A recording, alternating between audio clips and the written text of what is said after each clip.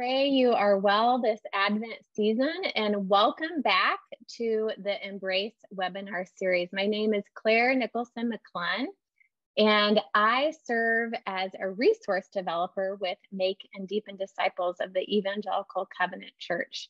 And today I am co-hosting with Michelle Sanchez, Executive Minister of Make and Deepen Disciples.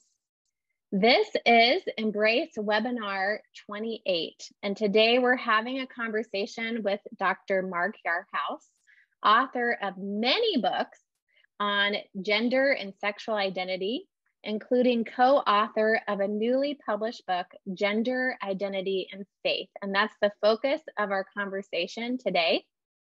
Embrace is a suite of human sexuality discipleship resources and experiences which are curated and created by Make and Deepen Disciples.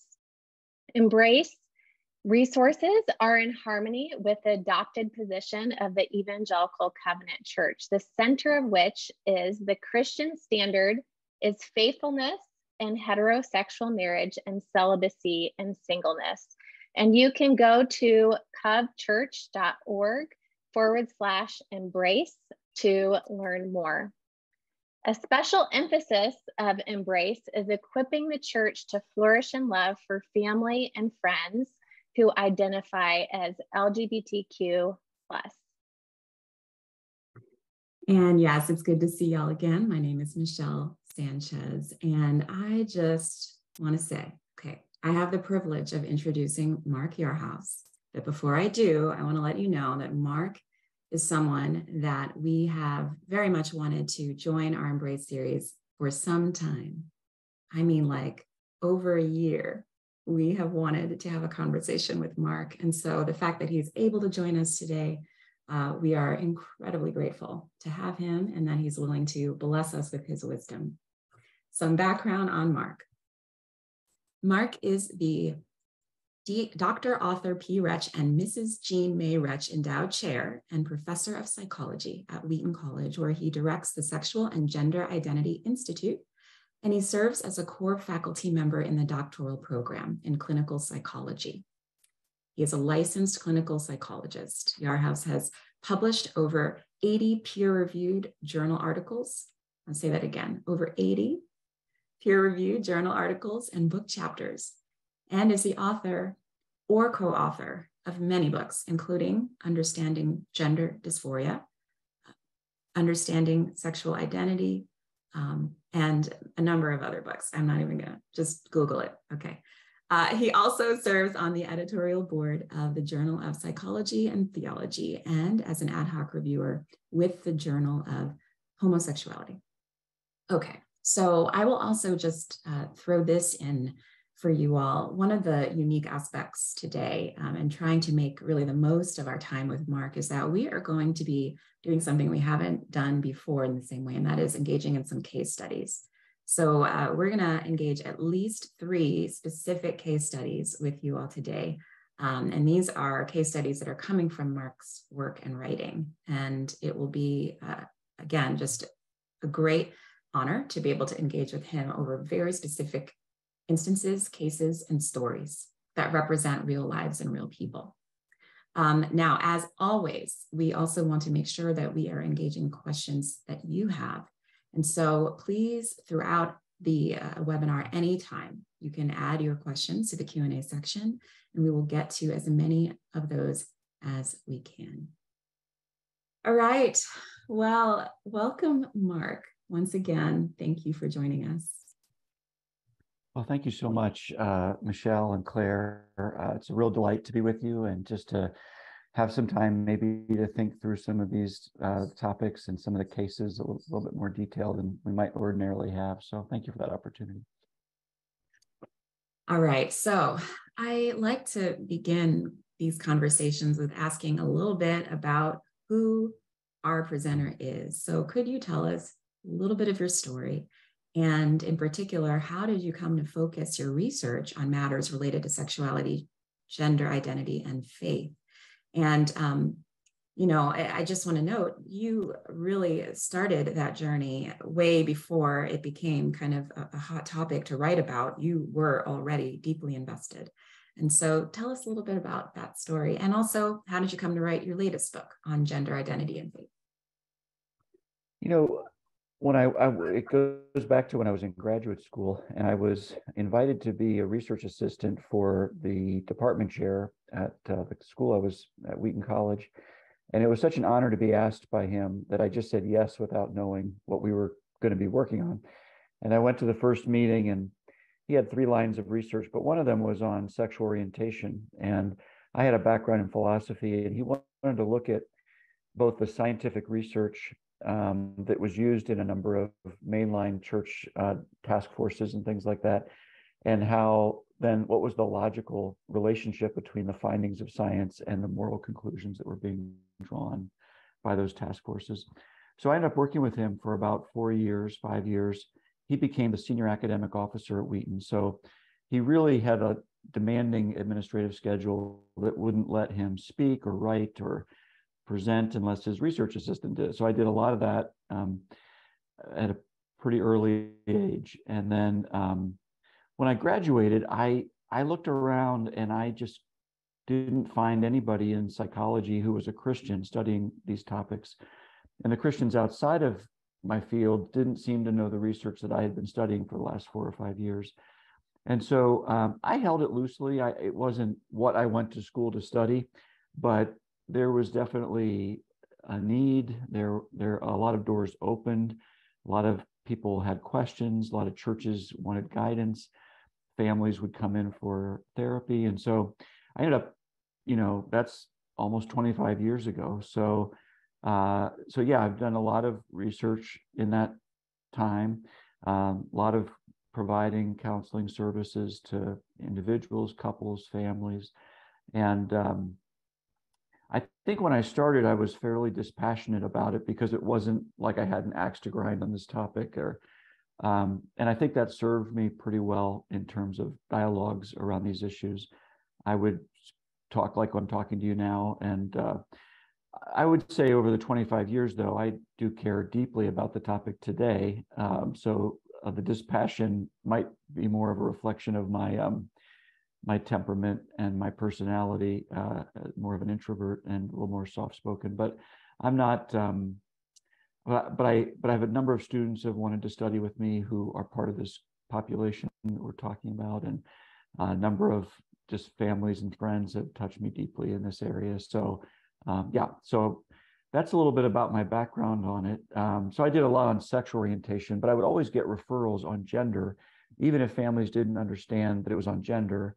They would have maybe a child who was different than their peers for gender-related reasons, and parents were wondering what that meant. And so it was nothing like it is today, where gender identity has really become more central in cultural discourse. So I actually never thought it would become what it has become today. So that's a little bit of that which we can talk about if you want.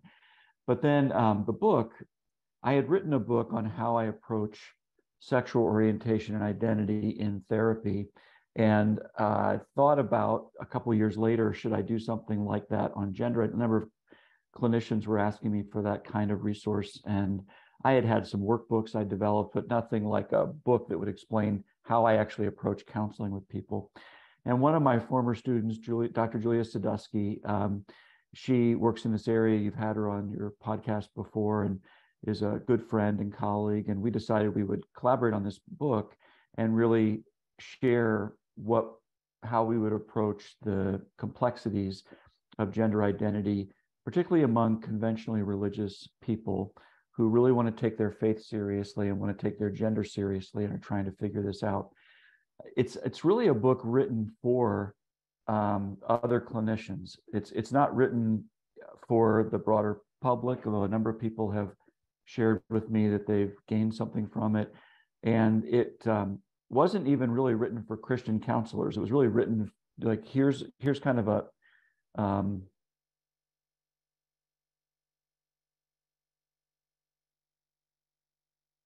a third way approach to this, and it's meant to reflect some nuance in sort of balancing different considerations when you work with families. So that's what led to this book.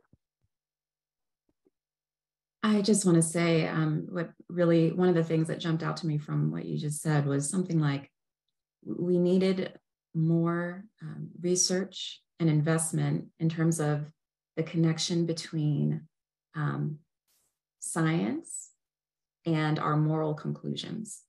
I really, really like how you put that. And I think, much of the Embrace series has been investigating, the kind of realities as people are experiencing them in the world, but also the moral conclusions that we read in the scriptures. Mm-hmm. All right, thank you. Claire, you can go ahead. Yeah, so that really leads into this next question, Mark, of you and co-author Dr. Julia Sadusky, who we've had on a previous webinar, have named the importance of staying attuned to culture as people navigate gender identity questions. So could you help us understand the cultural, ideological, and political polarization surrounding care for people navigating gender identity questions today? Yeah, I mean, you can sort of see it even in just, I'm not really involved in this kind of thing, but legislation in different states, some wanting to ban what's called medically affirmative care for minors, other states wanting to really emphasize the importance of it. So there's whenever legislation's involved, it's usually because things have gotten polarized, and there's an element of that going on here. And the way that I tend to think about it is through different lenses through which people see this topic. And in my previous writing, and I allude to it in other books, including Gender Identity and Faith, I talk about 3 different lenses through which people see this topic. And I'm not saying this is exhaustive. This is just 3 that stood out to me as I was looking at how people disagree with one another and why. So the first one I called integrity, and I'm using the language of each of the proponents of that view. And this lens really was about the integrity of male-female differences that God intended at creation. So the people who are drawn mostly to this lens are conventionally religious people who would be citing stories of creation from Genesis 1, Genesis 2, and really seeing that God created a complementary relationship of male and female that's meant to be brought together in what Christians refer to as a covenant of marriage. And it's outside of that that sexual behavior would be morally impermissible. But to our topic, the adopting of a cross-gender or other gender identity would be viewed as morally impermissible. But you can hear in this language the emphasis on what's right or wrong, that it would be sinful or be wrong, it would be impermissible to adopt different experiences of gender. And then that has to do then with transitioning socially, medically, all the different things that would go into that. So it's often a moral concern to be corrected. And correction here is often thought of in ministry circles as restoring creational intent. What did God intend at creation, and how do we minister or counsel to restore creational intent? The second lens I called disability, and I don't know if that's the best word for it, but I was using the language of a proponent of the perspective, and it would be more like these are variations in gender that exist in nature, and over several dozens of cases, you would expect there to be variations. For most people, their gender identity corresponds with their biological markers like chromosomes, gonads, genitalia. For a small percentage of people, it doesn't. So why wouldn't it? Well, there's a variation that occurs in nature. It's a non-moral reality that we would respond to with compassion. Sort of like if someone has hearing loss or they're blind, there's just different experiences where, okay, something's not functioning properly, but it's not a moral issue. Even though at one time for Christians or for like in the New Testament, the disciples go to Jesus and they say, why was this man born blind in John 9? And he says, they say, is it because he sinned or did his parents sin? And Jesus says, neither. It's that so God can be glorified in this. And so we're not that far removed from the disciples in terms of saying, is this sin by this person? Is it their parents? What did this? But this group would see more of, they would believe in Genesis 1 and 2, but they would emphasize Genesis 3 and the story of the fall more. How do I help someone live with a besetting condition? An enduring reality is very different than restoring creational intent. So different ministry focus. Then the third lens is the lens I referred to as diversity. And this is the lens where my field, psychology, is. It's where our society is rapidly moving toward. But how do we view different gender identities? Well, we view them as expressions of a culture to be celebrated. And there's no doubt that the LGBTQ community has emerged as a culture in Western society in the last 50 or 60 years. No doubt about that. And so I think for some people, viewing a discordant gender identity as a reflection of that culture to be celebrated is another way to come at this. So those three lenses coexist within our churches, within our families, within society. And much of the political and ideological debate is between, especially the first lens of integrity and the third lens of diversity. And legislating around that or arguing and making points about that has often led to polarization, I would say largely between those two groups. That's so helpful of the integrity, disability, and diversity, and where people connect it back to Genesis 1 through 3 and how we see diversity played out in our culture today. And with those three lenses, and you do speak about this in emerging gender identities, along with gender identity and faith, how does integrating those three lenses that you just mentioned help us better embody a posture of love? You know, when I got done thinking about the three lenses, I realized there was a problem. The problem was that each of the lenses brought something unique to the table, and I didn't want the reader to think, well, I'll just pick my lens and I'll just jump into the culture war. Like, here's my position. I really wanted Christians to think a little more self-reflective, a little more nuanced, think about what are the strengths of each of the lenses and could they be integrated into a lens that shared some features of the primary lenses so that would sort of,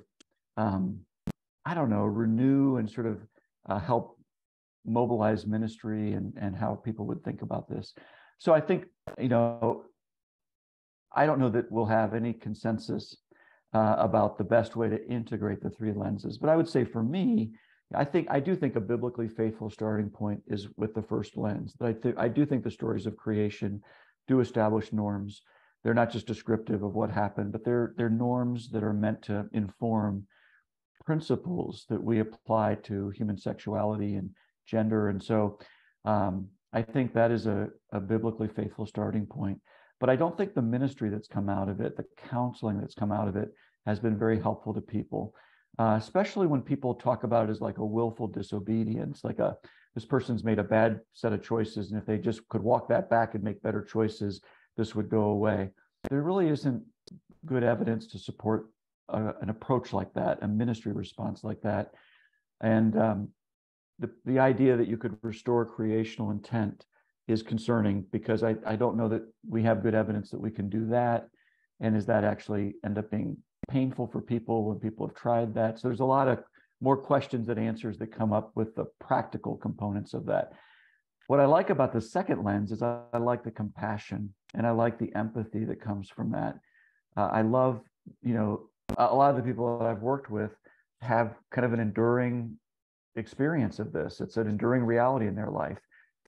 So moving them away from the idea of restoring creational intent to how do you grow in the depth and sincerity of your faith with an enduring reality, I think that's been a better repositioning of this conversation.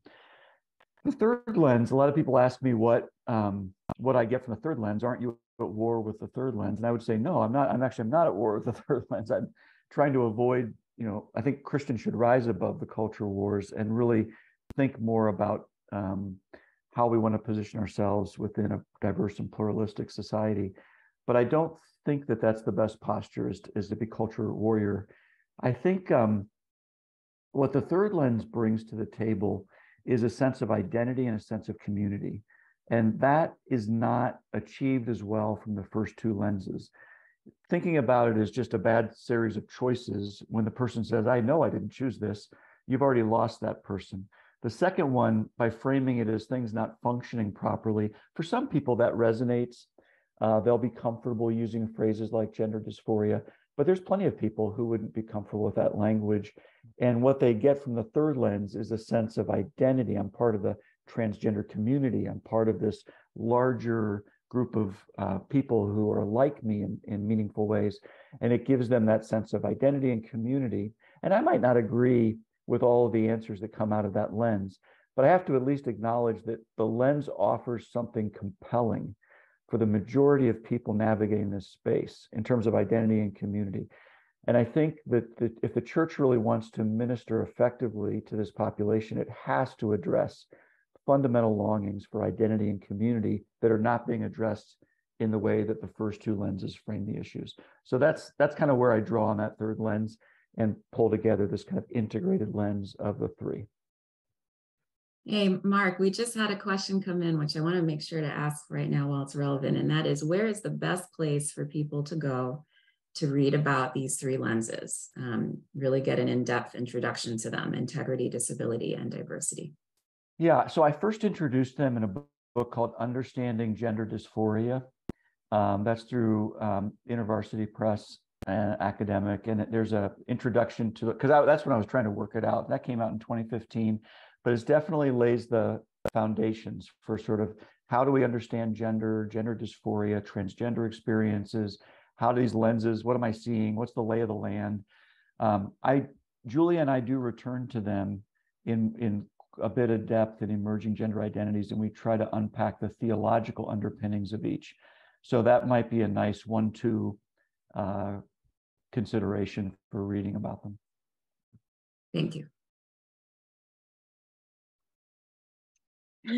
Well, that's so helpful, those three lenses to help frame the conversation and seeing the contributions of each one of those, and how we can integrate those within the church. So thank you for that. And you just mentioned a number of books that you've written, and we believe that language and terminology is important. And so you just mentioned where people can learn more about the three lenses: Understanding Gender Dysphoria and Emerging Gender Identities. So those are two different terminologies. So would you briefly define and differentiate gender dysphoria and emerging gender identities for us? Yeah, so gender dysphoria refers to the distress that some people report when their gender identity as a man or a woman doesn't correspond with their biological markers like chromosomes, gonads, genitalia. And so for the vast majority of people, there's a correspondence between those.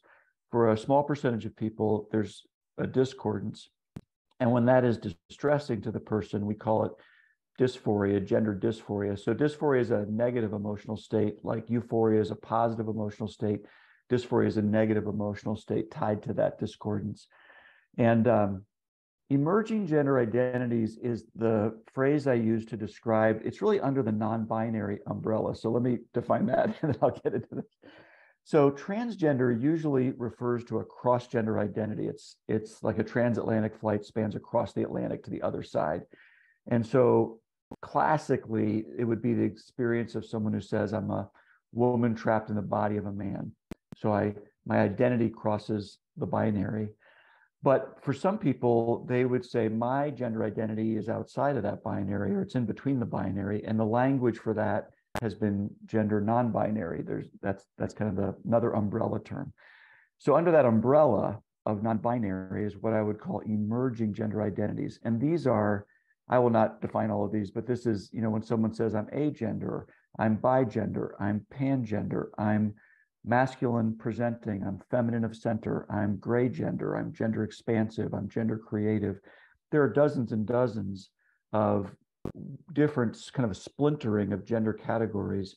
And part of what we say in the Emerging Gender Identities book is that vast array of gender possibilities is what a 14 or 15-year-old grows up in today.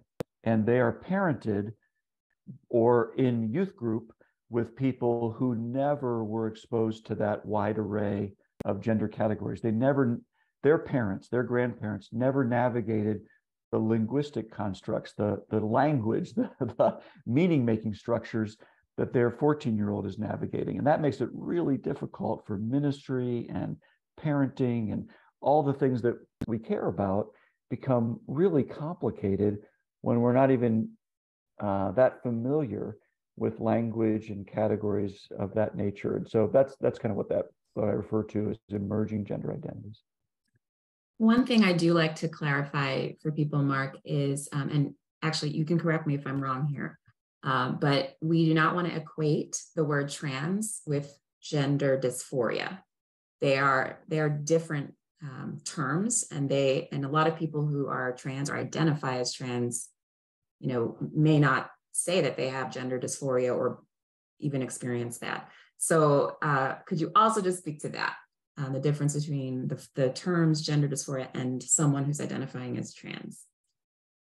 Yeah, I mean, there's definitely many people in the transgender community who don't like the phrase at all, just because it's psychiatric and medical, and it comes from a place that didn't originate within the transgender community. In fact, the use of the word transgender as an umbrella term for the community was chosen by the community, and it is the preferred designation for their experience. And there's other terminology, other words that historically referred to this group of people that are more medical, more psychiatric, more pathologizing. So gender dysphoria for some people feels like that, and others are comfortable with it. They realize, and what we're really pointing to here, Michelle, is we're pointing to lenses. So the people who are comfortable with it are probably comfortable because they see it out of that second lens of something not functioning properly. Well, how do you describe that? Gender dysphoria. Other people would say, well, I don't see it as something not functioning properly. I'm functioning just fine, but you don't understand who I am. I'm transgender. And so I think that's part of what we're getting at here, is the lenses function every day in these considerations. And so for the Christian, you really want to have the lay of the land as I'm assuming that this is not your story, this is not your journey, but it might be. But if it wasn't, you'd want to understand the lay of the land and how different people are using different lenses to talk about and see the same things. And they'll have a different response to words like gender dysphoria, or they'll equate that with transgender, and other people would say, no, it's not that at all. And that's a reflection of lenses in many respects.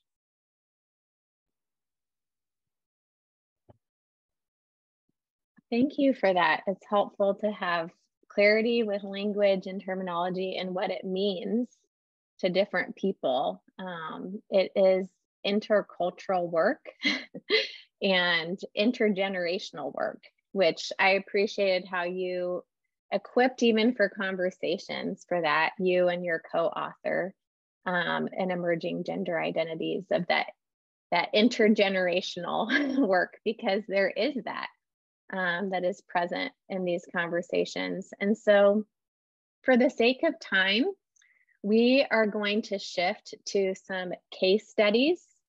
You had mentioned gender identity and faith is really for clinicians. And so we want to translate your wisdom, Mark, your 25 years of wisdom in this area for pastors and parents who are tuning in to this webinar. So Michelle's going to lead this section. And if you have any questions, please be sure to type those in now to the live Q&A chat feature so that we reserve enough time to answer your questions at the end. All right, so right before we dive into case study, there was another question that came in, and I think this is a good moment to ask it as we were doing the definitions piece. So we'll dive in just a moment to the case studies. One thing that is challenging is to know what kids are really trans and what kids have adopted some kind of gender fluidity language as a sort of cultural fad. Our kids in middle school and high school are hearing constant chatter about people who claim to be non-binary or transitioning, et cetera. So this is a good question, I think, because it is getting into, well, it's trendy to be trans or identify with some kind of gender fluidity. So how do we tell the difference between that and something else? I'll let you fill that out. Yeah, it is a great question. It's a simple question to ask. It's not a simple question to answer. It's a very complex question. And people who work in this area have a difficult time sorting out some of these things, which is probably not going to be encouraging to your listeners. But most gender clinics are supposed to do comprehensive interviews around gender, and those interviews can help tease that out a little bit. And there's a lot of types of questions you ask about their childhood, about their life today, about their interests, about a number of things that are part of diagnostic criteria. Now, this moves us into that second lens of mental health issues. Other people would not be drawn to this. They don't like gender clinics. They don't like the gatekeeping status of those clinics for services. So I want to be, again, lay of the land here is that not everybody likes the way I'm going to frame this, but I'm really just framing how people like me figure that out. Is we take a lot of time to do careful interviewing and space out our time with people to see if this is something that if there's any evidence of the person sort of searching for identity and searching for community and landing on this as a culturally salient phenomenon. And a generation ago, they might have landed on something else, but today they're landing on this. But I hesitate to even say that because I don't think that's been most of the experiences that come to my clinic. The people who come to my clinic are typically genuinely experiencing dysphoria. They're wanting help navigating this space. And maybe that's one good clarification, that a number of transgender people who wouldn't resonate with the language of dysphoria wouldn't go to a specialty clinic necessarily because they don't want to have a diagnosis, or they don't see it that way. I think what some people do is they'll go to a clinic because they want certain interventions, and they believe that having the endorsement of a mental health professional will aid in getting those. And that's led to a tenuous relationship sometimes between the mental health community and the transgender community. Is, do we rely on you for access to these? Are you a gatekeeper? Those types of things. So anyway, I think it's hard to work out, like in youth ministry. It's hard to work out as a parent. It's hard for me to work out, and I work in this area. But the way that I work it out is I do more careful, extended evaluations, and I look at the kinds of things that parents are concerned about, like peer group influence, social media, things like that, alongside other considerations. And I try to give my best, determination. What do I think is going on here? Do I think this is really the experience of gender dysphoria? Is there something else going on? Are there other co-occurring mental health issues going on that make it hard to see this, like an anxiety disorder, depression? So that's all. I'll stop there, but that's the reason I said it's a quick question, but it's not a quick answer. There's a lot that goes into that, and I'm probably not even doing justice to it with this answer, how complicated that can be. Oh, I don't envy the explanations that you need to give to people, because there are no easy explanations, which is why I really salute you for even trying to do so. The word that in that question that stood out to me was the word trend. How do we know that they're not just engaging in a trend? And so there's something to me about the persistence of a person's experience. I mean, kids are famous for, experimentation. I mean, they try on lots of different identities and things, but there is also that piece about what is the distress that they're experiencing, and then the persistence of that I think comes into play as well.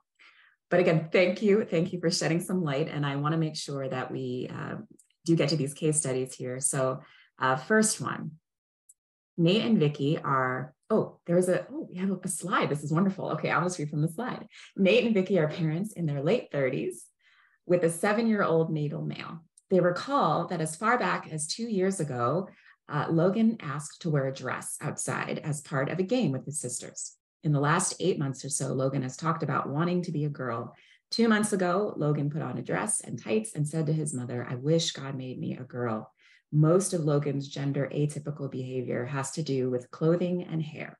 Logan will sometimes put a towel around his head and declare to his mother, "I've got long hair like you have long hair."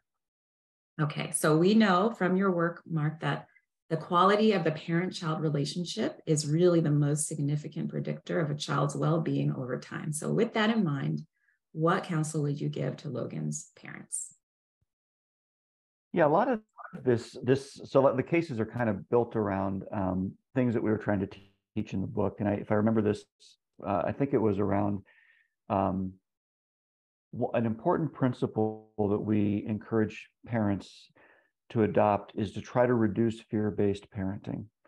And most parents would tell me or tell you in hindsight that their best parenting didn't occur when they parented out of their fears. And that's been true for me as a parent. It's true for many people. But when a child is expressing themselves in ways that are unexpected around their gender, so sometimes we'll use the phrase gender atypical, but that's falling out a bit in preference. But the idea of they're different than their peers for gender-related reasons, that can create a lot of anxiety for parents, a lot of fear for parents. And so when parents respond out of fear, sometimes they'll do things that they regret. They might overcompensate or say, well, my son's not behaving the way other boys behave by taking that towel and doing that way. So I'm going to grab that towel and I'm going to shame him, and I'm going to tell him that's not what boys do. Or I'm going to get out of my high heels. That's not what boys do. And they might then do that, as well as let's kind of help you toughen up. Let's make you really a boy. And then they're drawing on stereotypes about what boys should be like to sort of make them not have this interest in the towel or the long hair or the shoes or whatever, And so if we can help parents reduce fear-based parenting, you can help the parent respond in that moment. And the way you reduce fear-based parenting is you help them talk about that, name the fears, talk about that in counseling, talk about that with a boundary between that process and they're relating to their child. So they get to name the fear, but not to the child. They name the fear to a good friend, a confidant, someone in ministry, someone in counseling, and they process through that fear. And what are the worst case scenarios that you're worried about, and where does that fear come from, and what do so you kind of work through that fear with them, and then they can turn and be with their child and react and respond in ways that are more measured and more calm. And so a lot of kids might play the way that, this is the other thing that comes up with a case study like this, is that a lot of kids might do what's in this case study. So that doesn't mean they have gender dysphoria or that they're transgender. It's just within the realm of possibilities of what, because I get a lot of parents come to me and say, well, my kid did that. My kid did that. They turned out fine. Here's my child. So I'm not saying that means they're transgender or have gender dysphoria. I'm just saying, in many cases, a parent could just say, oh, that's where my towel went. I thought I put that in the hamper. And then they could sort of redirect their child to something else. And most kids are going to redirect to other things. They're not that fixated on the towel, their long hair, or things like that. Oh, those are my nice high heels. Let's go ahead and put those over here. Maybe we can find some shoes to play with in the other room. They'll just redirect them. And it's not a shaming response. It's not, in the vast majority of cases, it means nothing. The child just wanted to play with something that was around them, and they were having fun with it. And so if we overreact to that, we create undue, I think, tension in our relationship with our child. Our fears come out sideways. It seems punitive to them. They feel like they're not enough. If it persists, it continues, there may be something there, and we could look at that. But it would, like you said earlier, Michelle, would persist. There would be sort of an insistence. There's other criteria that go into this. At some point, a child would say, I am a girl, or they would find language for what they're trying to say. Now, some kids have a harder time with that. They might be hinting at it with, I wish God made me this way, or I want to be this way. That may or may not signal anything. There might be just advantages to being a girl or being a boy within their sphere of social influence, and that might be why they say that. But it might be an underlying experience, and that will take some time to discover. That's not going to be found out through this kind of brief exchange. All right, thank you. Moving on to our second case study, which concerns hormone treatment. Bertrand, age 11, was brought in to meet with his youth leader by his parents. He has been demonstrating gender atypical behavior and interests for several years. He was nearing the onset of puberty, and his parents were struggling with whether to block puberty and give Bertie and themselves a little more time to decide the best way forward in terms of gender identity. What counsel would you give to the youth leader providing pastoral care to Bertie and his parents? Well, one of the things that stood out to me about this case was most of the time, parents don't bring that to a youth leader or to the church in terms of the process. They, in a sense, are inviting the youth minister to be part of a multidisciplinary team that is responding to what Bertie's experiencing. They're trying to figure out what to do. Most of the churches I've worked with, the families kind of made that decision on their own with their multidisciplinary team, and they've let the church know what they've done. So here's what we've decided, just letting you know. I remember working with a church where it was a single mother and her son, and they were in I think elementary school, but they had, were calling the church office just saying, look, we're heading into the summer. I wanted you to know that our child is transitioning, and when we come back in the fall, we would like them in the girls programming of the church. Just wanted to let you know. It was almost like a voicemail, and it was like, whoa, the church had not even thought about this topic, let alone easy pivot to just bringing in the child as a girl. And they were scrambling on what to do and what could we do. But that's a little bit more typical in my experience, is the church is not brought in to the decision-making process. So that stands out to me from the front end. How do I put this? It's an honor to be invited into the journey itself that doesn't have easy answers. And, if I'm in youth ministry and I'm talking with the family, I might ask them a little bit about how, tell me a little bit about how, what's preceded this time I'm having with you. I've always loved, your child. I've loved having them in youth ministry.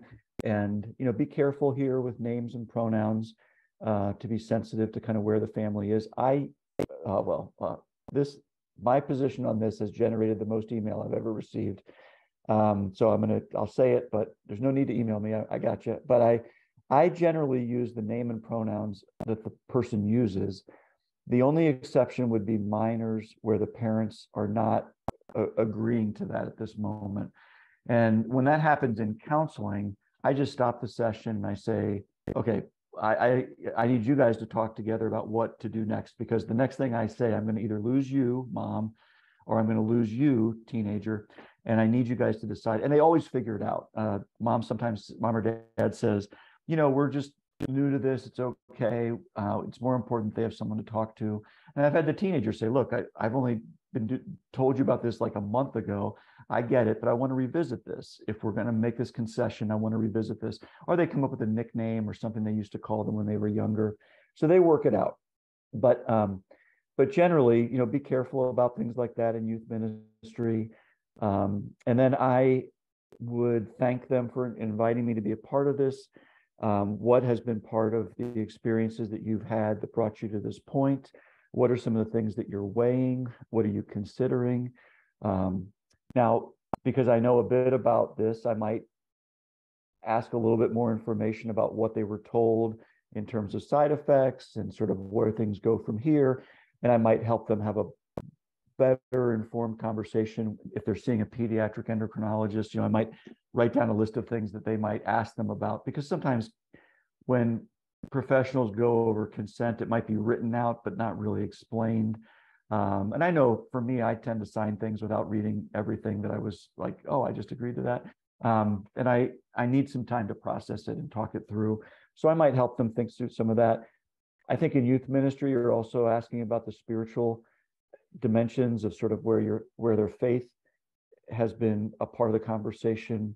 How has the journey itself raised questions for them in their faith? How have they been able to talk with that with me or with anybody else in youth ministry or church. Like I want the church to be a resource to the very spiritual questions that the church, that's sort of the, in a multidisciplinary team, that's sort of the expertise the church brings, is sort of the faith journey component. What has the walk of faith been like for the family? What are the questions that they've been asking of God?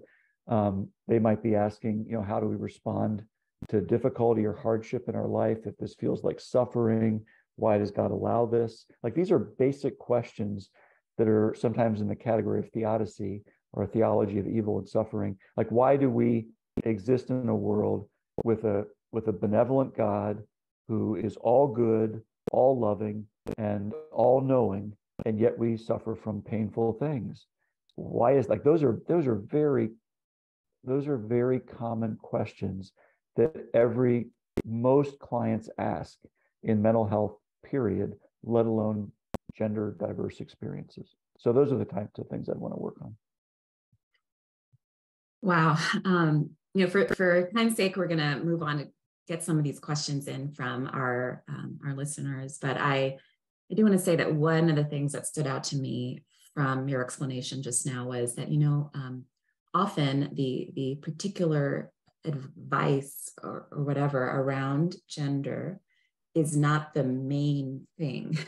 You want to work on, the bigger picture, the context, relationships of this person and their family or their friends. You want to talk about their faith, their relationship with God. And I think all of that can sometimes, because of our fears or lack of understanding, get, narrowed. And so that's one of the things I do appreciate about you is that you say, okay, let's take this wider. And then sometimes in that process, questions can be resolved on the way, which feels a lot like what Jesus did too. But, I'm a discipleship person. Okay, so like I said, let's get to some of these questions that have come in. Okay, so we have had Preston Sprinkle on twice onto the webinar, Embrace webinar series. And as you know, I'm assuming he recently wrote a book called Embodied, which is essentially looking at gender identity. So someone is asking, I recently read Embodied by Preston Sprinkle and found it helpful. How does it compare to your research?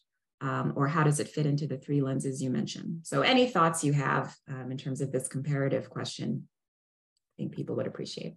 Yeah, I was really excited for his book, because I write as a psychologist who sees people all the time navigating this space.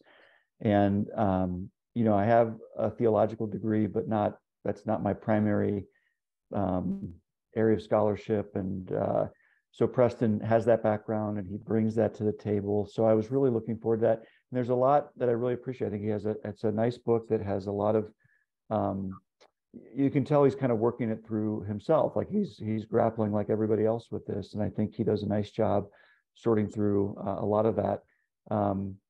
So I think it's pretty comparable. I think he's probably a little bit, I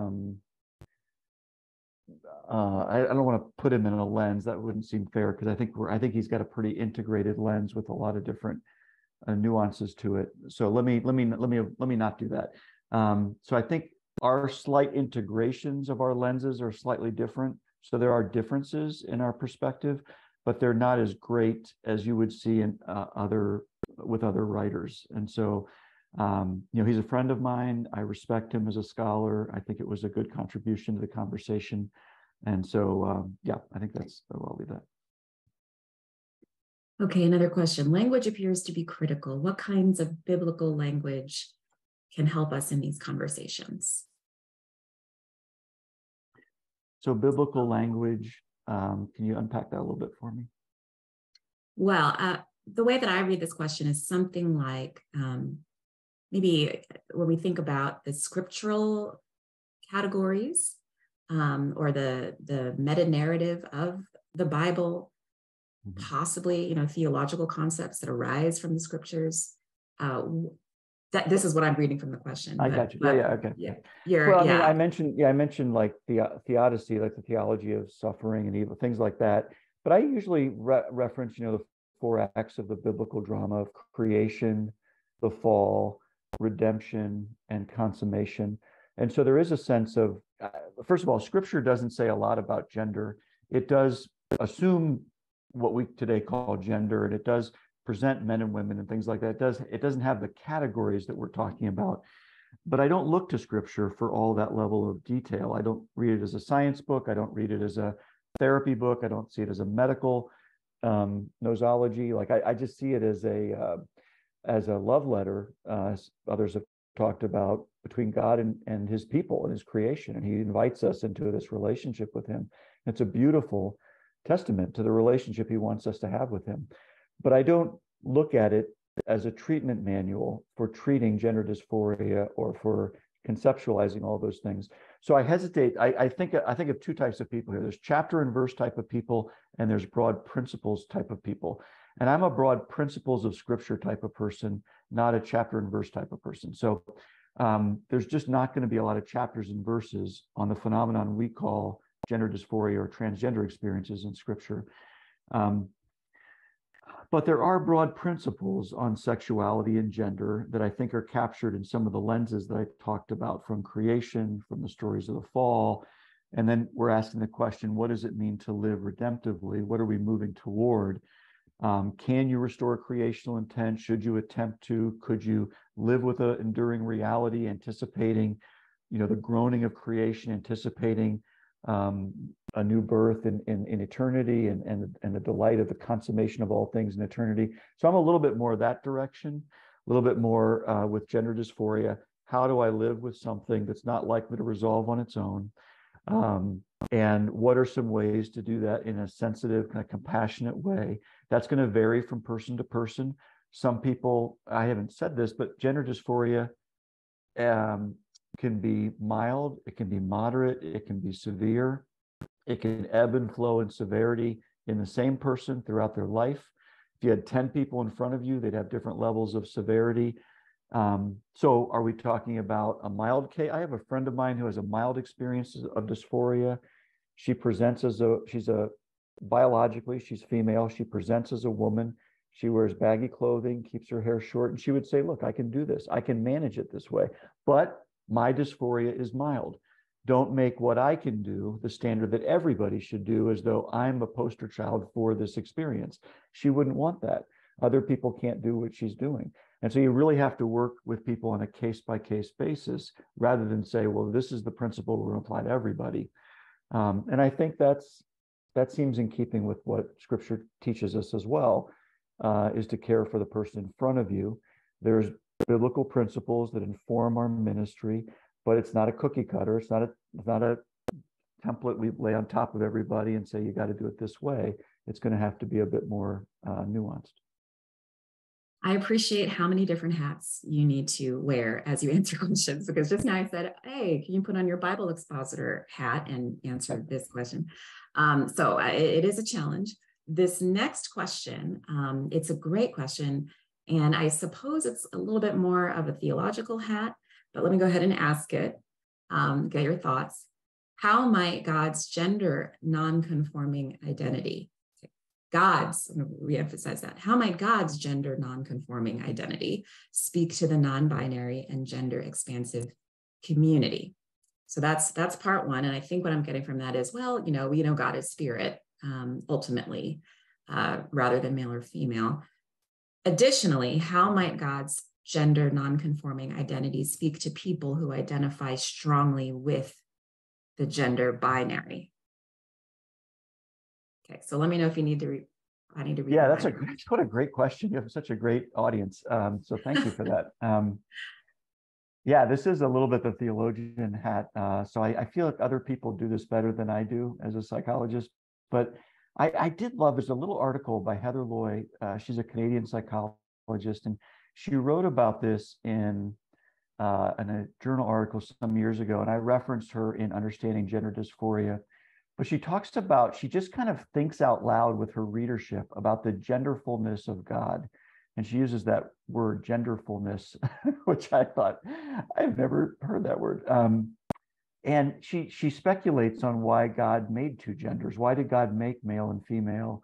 Now I know that raises questions, are there other genders? So I'm not meaning to be antagonistic there, just to say in her writing, she was saying, why did God do this?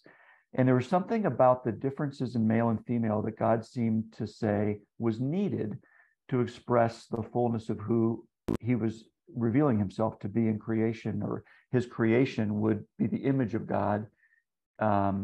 And that there's something about the gender fullness of male and female that was needed to express that. And so she kind of riffs on that for a bit. And I found that to be a very compelling angle of entry into the conversation, that maybe raises more questions than answers. But I think there's something about that for people who are gender non-binary or gender non-conforming or transgender. You wonder if there's something about their experience, apart from the dysphoria, the distress of it, that might represent something to us about the gender fullness of God, is something that's the immediate thing that came to my mind. So Heather Loy might be a resource for that. And then I think to others who are not experiencing their gender in this way, I think it helps us to not make our gender more than it is, to be humble stewards of the way that God's created us, but not to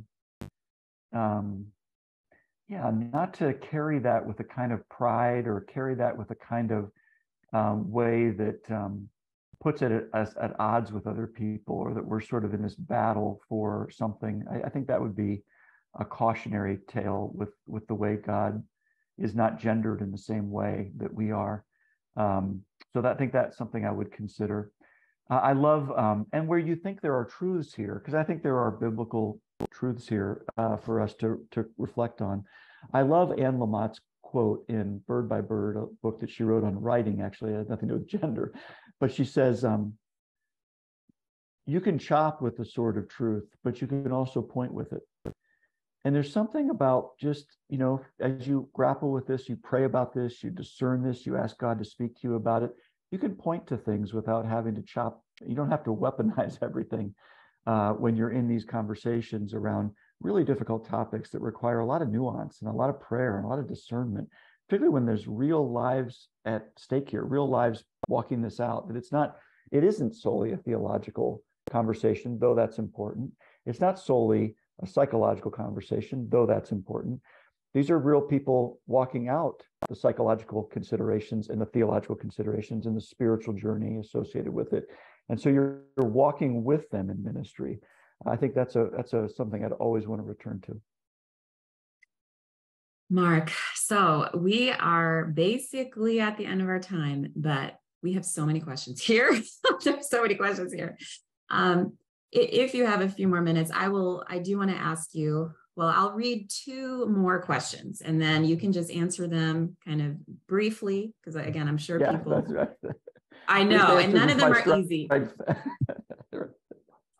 That was a no, you have a hard job. So, hey, you're doing great. But let me just read two more and see if we could squeeze them in, and then we're gonna need to wrap it up. And we do have some announcements for everyone. Okay.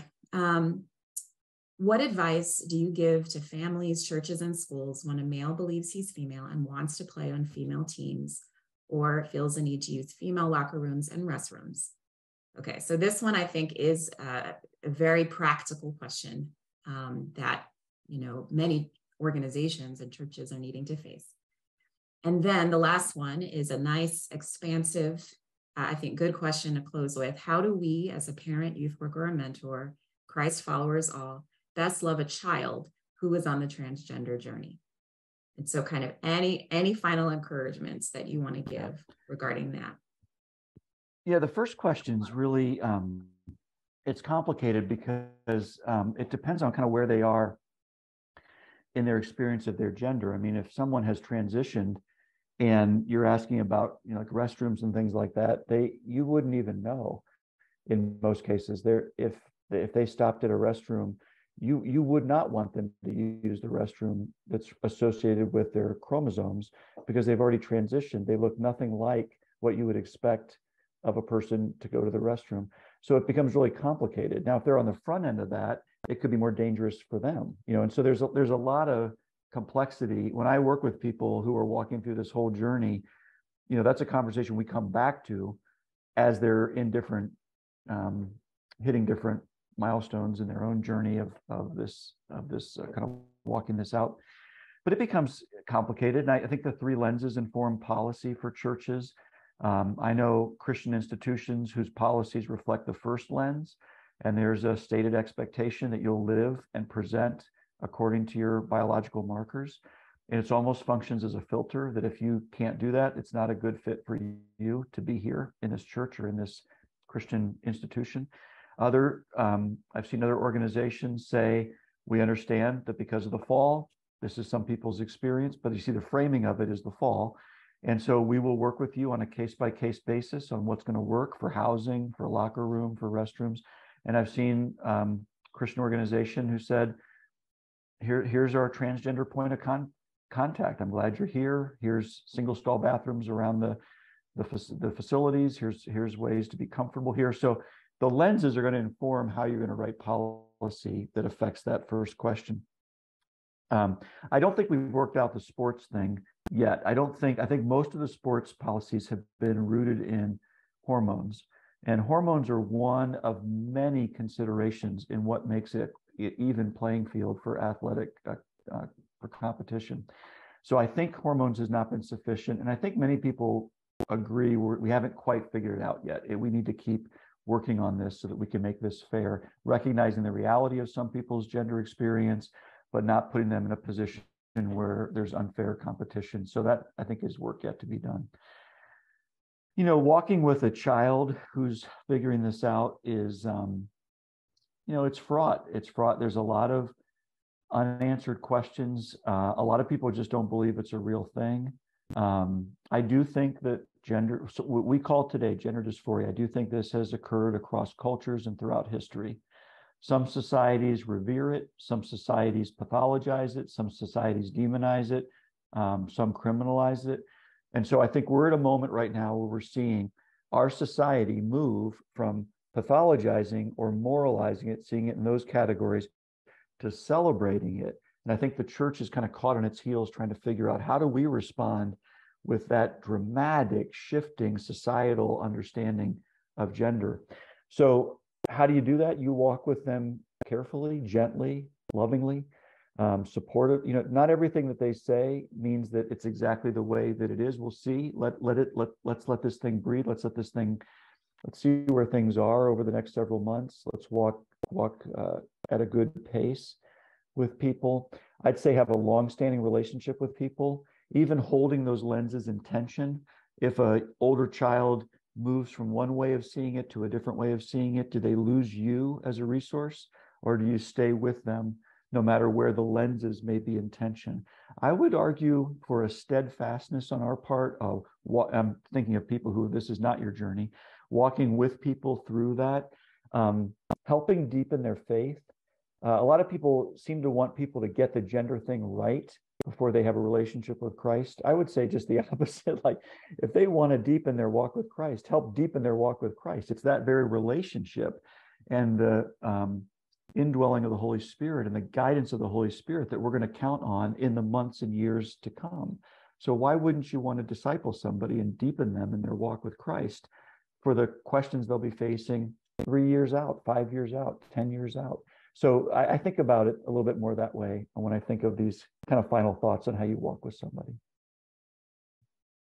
Mark, we are so grateful for you. Thank you again. Oh, you're welcome. So glad I could be here, Michelle. Thank you. Thanks, Claire. Yes, thank you, Mark, for pointing us to grace and truth and all the different hats that you wore, and the complex questions that were asked. So much discernment is needed. And so we really appreciate you. I have a few invitations as we conclude. The first is that you can sign up for our Embrace newsletter so you can be notified about future Embrace webinars, as well as resources and events with Embrace partners, so that you can engage as you're able. And then we mentioned earlier that this is our 4th webinar that's connected to gender identity. And so you can go to the website, covchurch.org/embrace. And so we had Mark's co-author, Dr. Julia Sadusky, talk about their book, Emerging Gender Identities.